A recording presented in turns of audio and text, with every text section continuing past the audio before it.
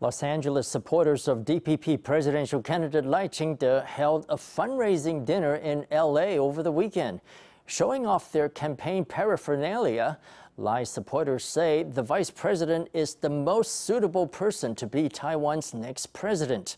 As for Lai's recent low-key transits through the U.S., they say they were kept low-key so that China would not have an excuse to lash out at Washington. Donning a Team Taiwan baseball cap and polo shirt, this Taiwanese expat in the U.S. is gearing up for Taiwan's election.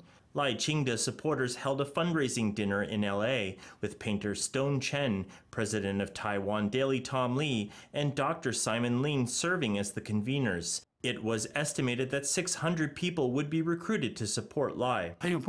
He has guts and is patient, and he refrains from badmouthing people. I believe in Lai Ching-te. I listened to his speeches and I was very moved.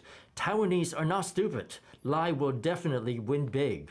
As you listen to Lai supporters recounting his strong points, their loyalty is tangible. During his recent transit in San Francisco, Lai attended a banquet where all three conveners were present. There were 64 tables at the banquet, and many Taiwanese expats had nothing but praise for the vice president. In more than 40 years, this was the grandest event he had participated in, reflecting the warming relationship between Taiwan and the U.S. However, Lai's transit this time was rather low-key. He did not meet with any members of Congress.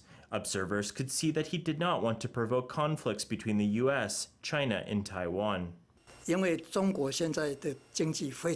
China's economy is in dire straits and it may collapse any time. So they have to find an outlet for their people and divert their attention. The best way is to start a war. I think the U.S. should restrain itself as China keeps on talking smack. There's no need to provoke China, which continues its intimidations and bullying. It doesn't mean that the U.S. is making Lai Ching-te look bad by restraining itself, but it's actually trying to protect him. The biggest accomplishment of Lai's visit this time is giving the U.S. a sense of reassurance that Taiwan will work with the U.S. and jointly manage the risk of cross-strait conflicts. Lai Ching-te once again emphasized that he would follow President Tsai Ing-wen's 4 commitments and that adopting her path will increase the chances of being elected.